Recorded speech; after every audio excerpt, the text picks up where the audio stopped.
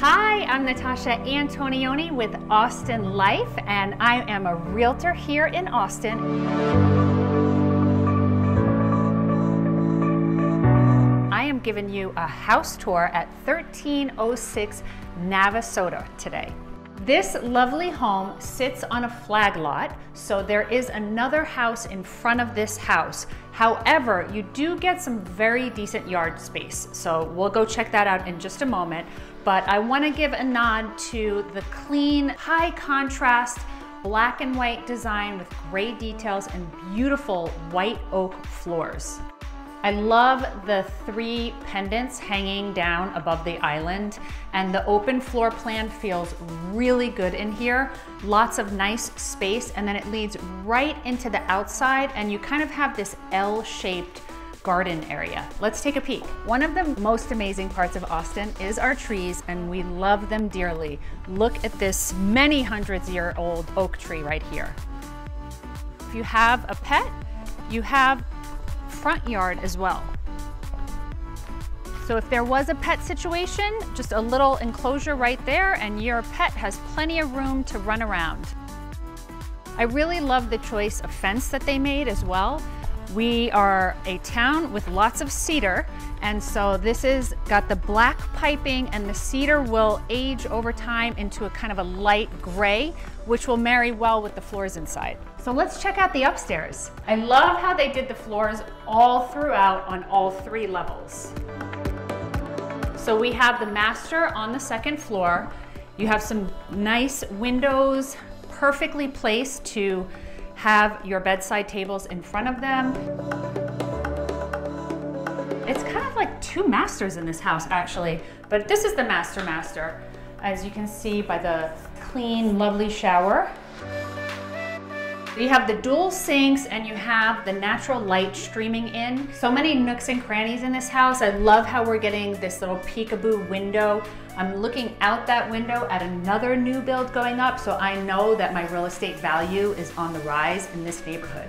Good call. So we have some great light in this room, and this would be awesome for a kid's room or an office, and it's got its own ensuite as well. And right down the hall, we have our washer and dryer station. Nice and convenient. And then there's one more story upstairs.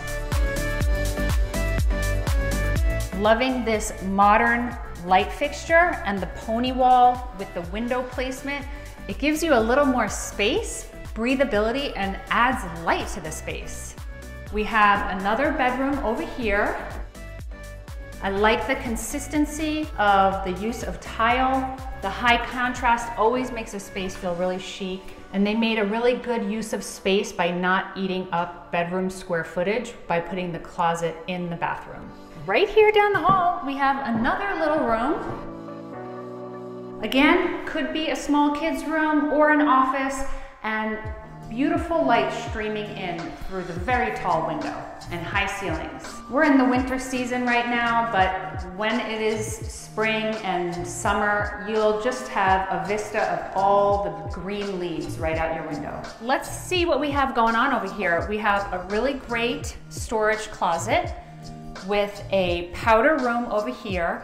Love the use of tile and choices.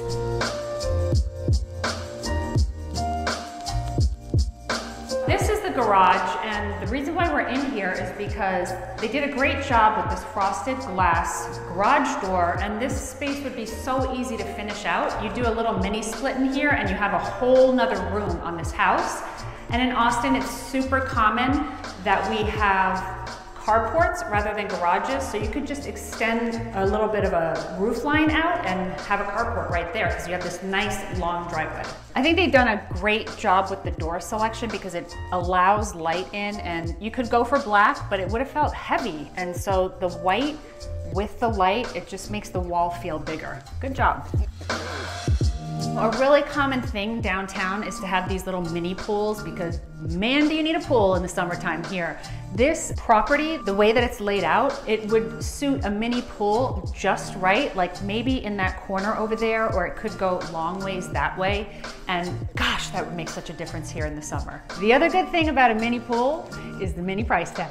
There is a little apartment around the back that I'm about to take you to. You wouldn't even know that you had a tenant or an Airbnb studio up there because it's got its own entrance, it's separated from the house, and I can tell that this house is really well made, so you're not gonna hear all that noise. So you have your own entry into the apartment right down this area, and you can come in right through here. It's like I'm back in Los Angeles, in Venice or something, with this cute apartment upstairs. But what's also great, I'm just thinking of a person that would be in this space, and it would probably be a young person, like your bike rack right there, and then you can just zip right around town. So you have this lovely little additional unit in the back of the house, which could be wonderful for extra income, or it could be a college student of your own, or whatever. It's a great space for somebody's first new apartment. I mean, can you think of this in your 20s? Like, I would so love this. It's contemporary, the finishes are really great. It's got KitchenAid appliances. You have your washer and dryer tucked into the closet over here, which is great. And you have this super cute studio space, perfect for a young person.